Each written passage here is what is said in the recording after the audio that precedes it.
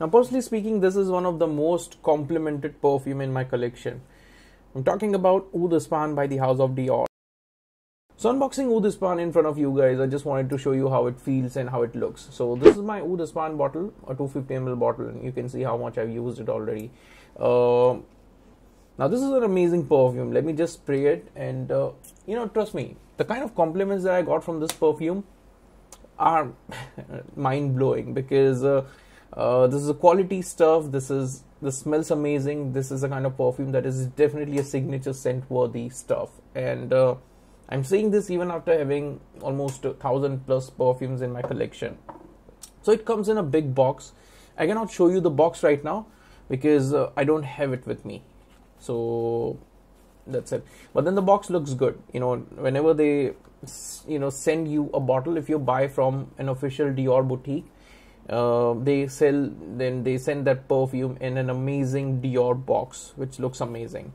And as this was my third purchase from them, they were kind enough to send these samples.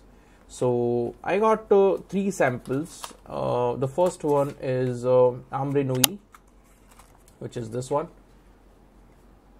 Okay, the second one that I got was Lucky,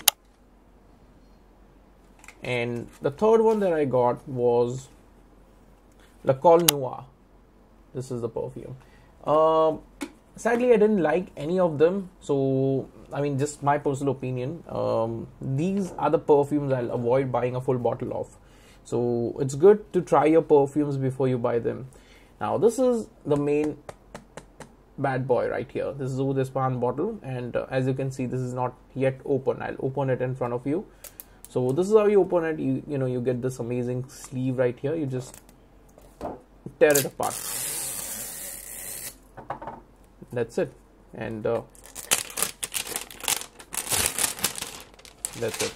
So the case is good. I mean, to be honest, it's not that good because frankly, perfumes by perfume houses like Paris Corner or Latafa or AJMAL or Arma, they give better presentation for the price point. I mean, for the price point, this retail cost of this one is in between 36,000 to 40,000 rupees. So for this price point, if you're getting a paper presentation, a paper box like this is made out of paper. I mean, you can just press it like this and it'll be gone.